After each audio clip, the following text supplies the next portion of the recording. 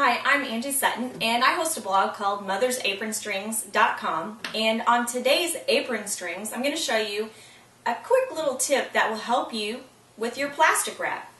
Now, I just discovered this because I had an extra one of these that I picked up at one of those trade shows where they give away a ton of goodies. So this is just simply a letter opener with the sharp blade on the inside. So you've got just your plastic wrap.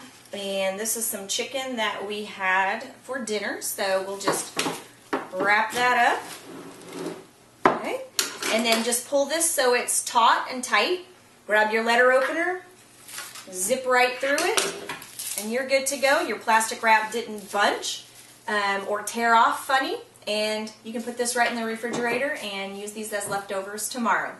Thanks, and see you next time on Mother's Apron Strings.